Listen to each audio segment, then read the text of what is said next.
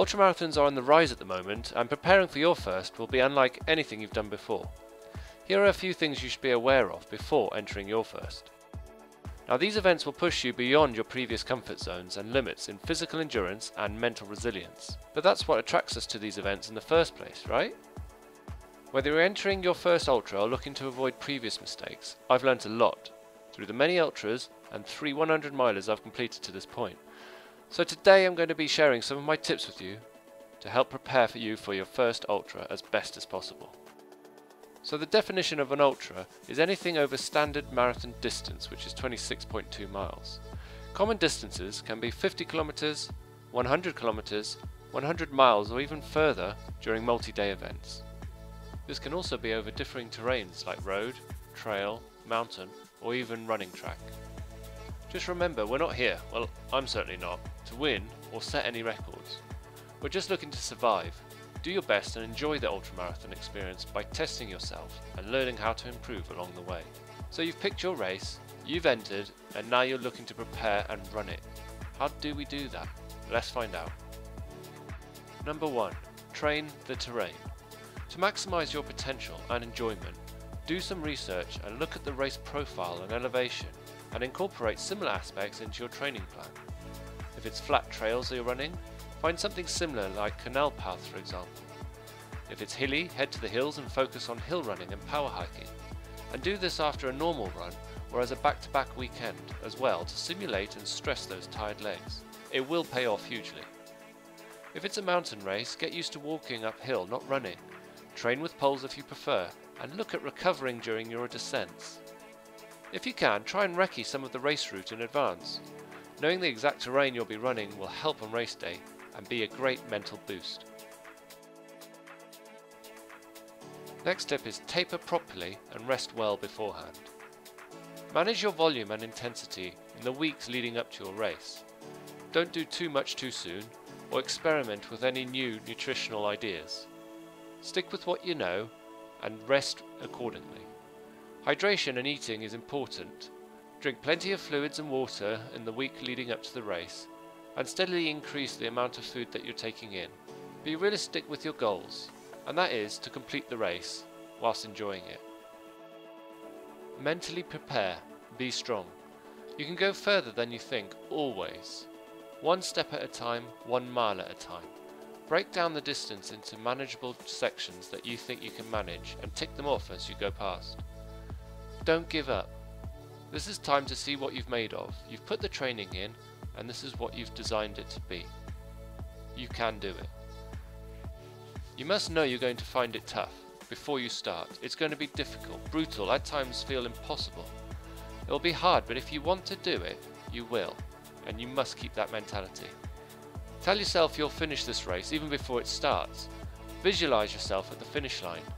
Have key mental prompts, mantras, quotes or pictures ready for when it gets tough, so you can draw on them in your mind and focus on that to forget about the inevitable pain. The next tip is pacing. Drop your overall average pace. Slow down significantly. It's a long way and long time to be on your feet.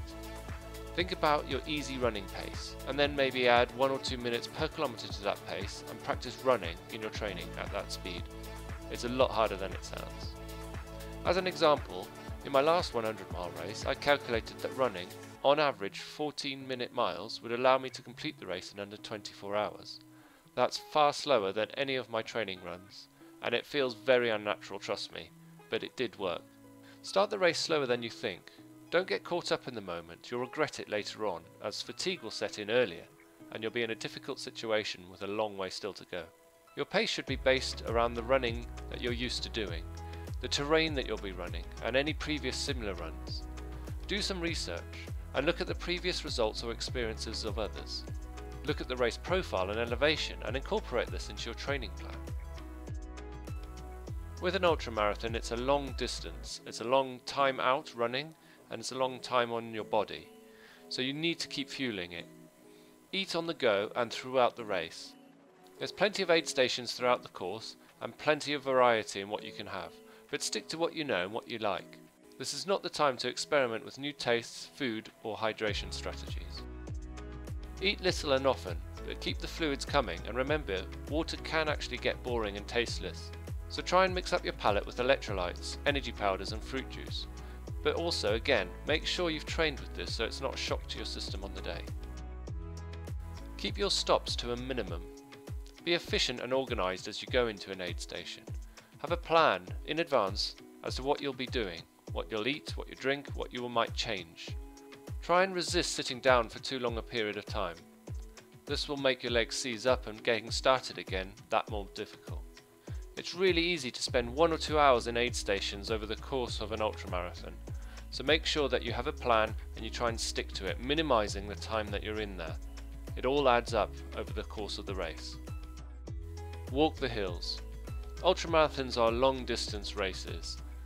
The terrain will constantly be changing. Practice power hiking up hills during your training period. Focus on keeping your heart rate down so there's no racing up hills. Think of hills as a small recovery period, or a period of time where you can take on some extra fueling or hydration. Crisis management. Have a plan B, or a C, or even a D. Knowing what to do or having a plan, at least when things get tough or go wrong, will be the make or break moment when things begin to fall apart. Whether it's managing your feet or blisters, or dealing with a trip, slip or fall, you need to have a plan as to how you're going to mentally cope with the situation. What if the weather suddenly changes and catches you out? Are you prepared? Do you know where your kit is? Can you access it quickly? An example of this would be my 50-mile Legs in a Day event in 2019. I was halfway through the race and had just come off the mountains heading down into Ambleside when I slipped and cut my knee open pretty badly. As you do with these situations, you get up quickly and try and carry on. But having looked at it, I started to feel faint, and I knew I had to sit down and then lie down, raising my legs, so I wouldn't pass out. Luckily there were some walkers nearby who came over to help, and I made it down to Ambleside. Now this was the make or break moment for me. I needed to decide whether I was going to finish the race there, or continue the next 26 miles and finish the race. I spent a longer time than I had anticipated at that aid station, and that was due to changing my shoes, cleaning the wound, and looking at how my knee was moving under this new injury. In the end, I really wanted to complete the race, so I managed to run the remaining 26 miles with this injury. In the subsequent days following, of course it had swelled up, but there was no permanent injury and it's recovered fully now. But those are the situations that can really throw you off during the race, and you need to mentally decide whether you want it enough to carry on, whether your injury allows you to carry on, and see how you deal with it in that scenario. Next is buddy up. As the race progresses, everyone will settle into their own rhythm and pace. You'll begin to notice you're running with the same people as you move through the course. Same faces will pop up at aid stations. Someone might be quicker than you uphill, but you're quicker downhill, so you keep leapfrogging each other. See these as bonding moments. These runners are not your competitors, but your buddies, your teammates, your supporters and motivators, and you're the same for them. Help each other. This distracts you from the uncomfortable and gets you through the dark nights by torchlight and can create friends for life. Remember, everyone is there for the same reason and is like-minded like you. And that's survive at all costs, get to the end and complete the race. Everyone is going through their own emotional battles, feeling the same pains and mental decisions. So don't ever feel intimidated. Use your fellow runners to keep each other going. It really does work. And the final tip from me is try and enjoy the views. Enjoy where you're running. It's likely it's somewhere new, and most trail ultras are in beautiful locations with amazing views and terrain. So stop, take in the moment, take some photographs and remember the positives. And when you get to the end, just remember what you've done to get there. You've done all the training, you're mentally prepared, and you can do it, regardless of how you feel during those dark times. Whether it's in the pain cave, the hurt locker, anything you want to call it. Draw on those experiences from your training. Visualize that finish line and do your best, and you will get there. I hope you've enjoyed this video and it's been of value to you. If so, please give this video a like and also check out some of my other trail running videos. Let me know in the comments any of your tips or experiences. If you've done an ultra before in the past or learned something from a previous race, I'd love to hear from you. Thanks for watching, and I'll see you in the next one.